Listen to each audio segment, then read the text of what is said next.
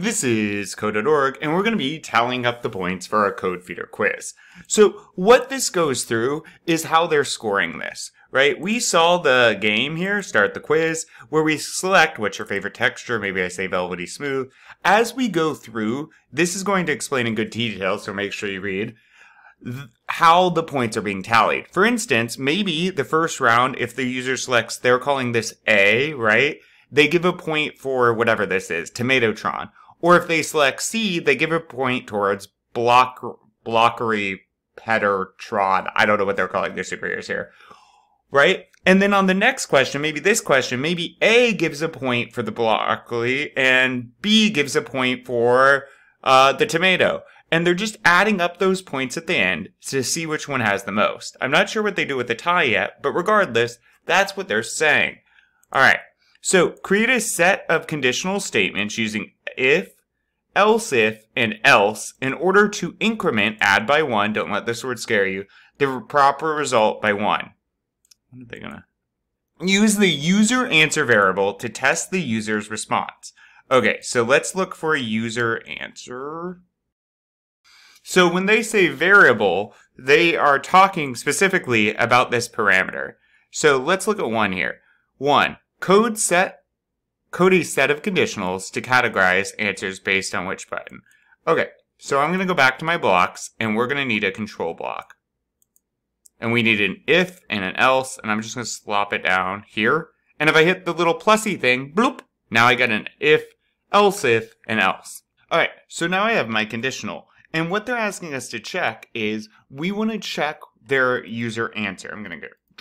So I want to know if the user answer is equal to A, B, C, or D. Because we're going to be setting it up so that this means A, this means B, this means C, this means D.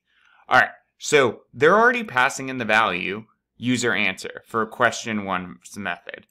So what I can do is I want to check for equality. Here's the double equal sign, which means, hey, does this equal something? And I'm going to go user answer equals, and I'm going to check for the letter or the char 1. All right, now where is this going to happen? Let's go ahead and look. Are we calling this guy yet? So how this all gets called, guys, underneath the hood, is on the event that button 1A is clicked.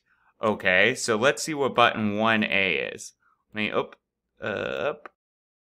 That should be it. So button 1A is this first button here, right? And it doesn't have the image there, but that's the first one. That's the silky whatever texture. So when I click that, what happens? Okay, on the event that I click button 1A, question 1, which is my method way up there, has to run. What data is passed to it? The letter A. And so then it goes, what the heck is question 1? Smack.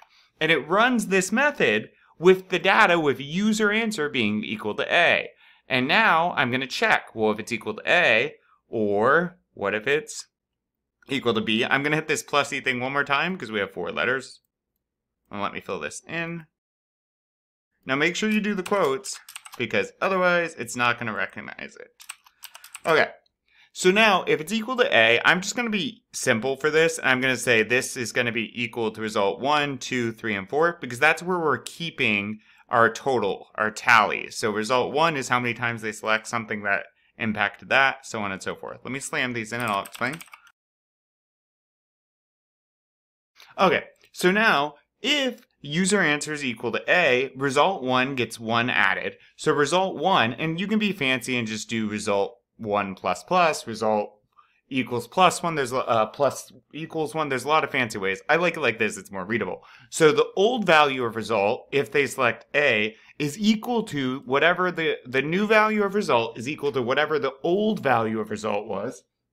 And right now the old value would be 0 if this is our first round, plus 1. Well, 0 plus 1 is 1. Now remember, with an if statement, once any of these are true, none of this, wow, that color's, none of this can run. If the first one's true, the rest will not run, right? Or maybe this is false because I selected B, then this is true, so now result 2 goes up and none of the rest of this runs. Then we set the screen to question 2. Now in this level, they're asking us, or bubble, they're asking us to do this for each question. I'm going to be lazy. I'm going to hit show text. You can also do it with a box, but I find it easy with show text sometimes. And I'm going to go zoop, copy and paste because it's going to be really similar. Right click paste. Command C to copy on a Mac, Command V to paste, Control C on a computer, Control V, same with Chromebook. I'm going to do that. And now I'm going to change these right away though because, oh, just kidding, same deal. Now I might need to change a little bit, but let me go down to question 3 as well. So if I do want, for instance, let's see, sure.